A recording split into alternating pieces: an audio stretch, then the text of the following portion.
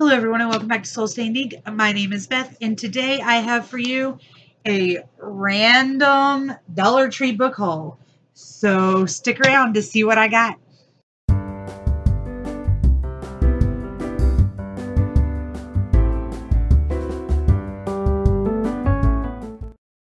couple of days ago, my daughter and I went to meet my parents for lunch and some shopping in a town that's about an hour and a half away from both of us.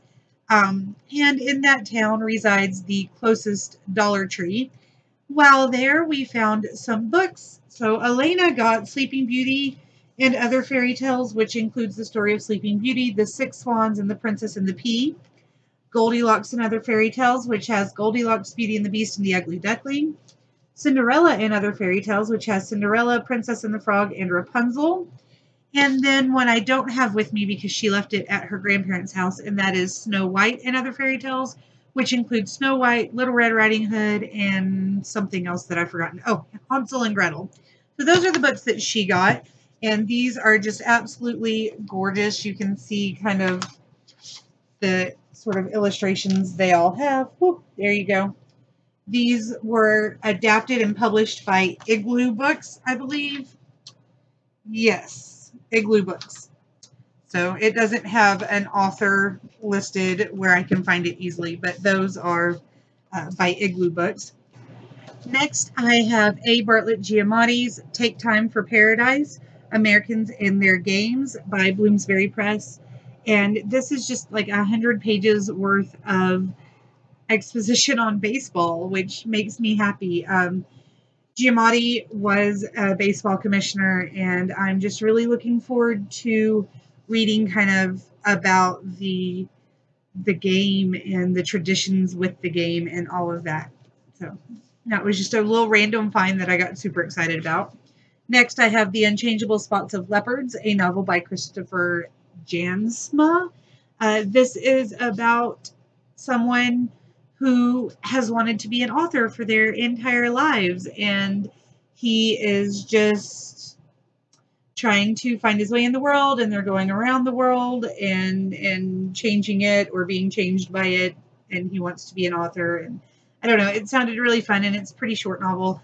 I can remember hearing about it on BookTube a while back, and I'm not sure. I think it was probably maybe Jen Campbell, or no, one of that group was talking about the book. I'm terrible. I'm sorry, guys. I don't remember who talked about it, but I remember they liked it. I think they liked it. Anyway, I got it, and I hope I enjoy it. Next, I've got The Freedom Writer's Diary, and this is by the Freedom Writers with Erin Gruwell. And if you don't know who the Freedom Writers are, you should definitely check out the movie and kind of the articles and information behind it.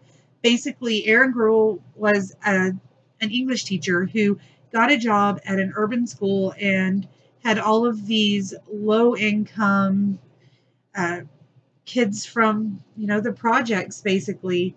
And she bought books for them, and they started writing in journals, and it changed the way they perceived their world and their ability to interact within their world and, the world around their world. And it really helped the kids. And she inspires me all the time. The movie is one of my favorite movies. And I've been looking for a copy of this book since I first saw the movie. And I could not find a decent copy of the book. It was always in really used condition, and I didn't want that. So I'm super excited. This is the 10th anniversary edition. It's got new journal entries and an afterword by Erin Gruwell. So I'm very excited. And of course, it's set up in these journal entry, diary entry type deals, and it has pictures of the Freedom Writers, and it's really exciting for me to have that. I think when I get finished with it, I don't know if I'm going to keep it or if I'm going to start passing it around my school, but either way, I'm so excited to have it. All right, next I have the Bellwether Revivals, which is a novel by Benjamin Wood, And honestly, I don't know much about this other than the fact that it says it is a sophisticated debut novel about the hypnotic influence of love, the beguiling allure of money, and the haunting power of music. It is a masterful work of psychological suspense and emotional resonance, and will hold readers spellbound until its breathtaking conclusion. And then the first line of the actual summary says, bright, bookish Oscar Lowe has escaped the squalid urban neighborhood where he was raised and made a new life for himself amid the colleges and spires of Cambridge, which hooked me. So I did read the entire summary when I picked it up. But yeah, that hooked me to begin with. I'm super excited to find out what is going on. I'm sorry, my dog is dancing in the background. All right, next I have one that I almost didn't pick up because I tried a different book by this author at the beginning of January and just could not get into it. And that is Night Film by Marisha Pessl. And on the front it says author of Special Topics in Calamity Physics, which is the book I could not get into.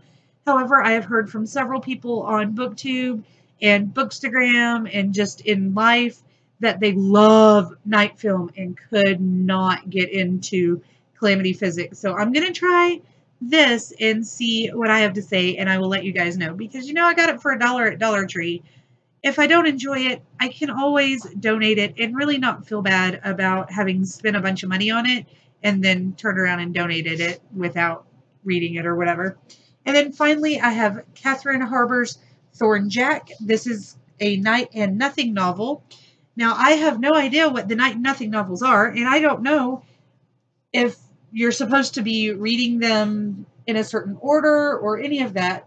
When I looked in here, I couldn't really find anything that told me if I had to read them in a certain order or what order this was. However, what I did find is that this is a modern retelling of the ancient Scottish ballad of Tam Lin, which I love and which would have made me pick it up and purchase it no matter whether or not I needed to find other books to read before it to be in order. It says this is a beguiling fusion of love, fantasy, and myth, vividly imagined and steep in Gothic atmosphere. And then I read the actual summary and was like, of course I'm going to buy this. I don't care if it's $1 or if it's 10, I'm picking it up. It's a little bit of a different size, more square than other hardbacks. I don't know. It just caught my eye immediately and I had to have it and I'm super excited.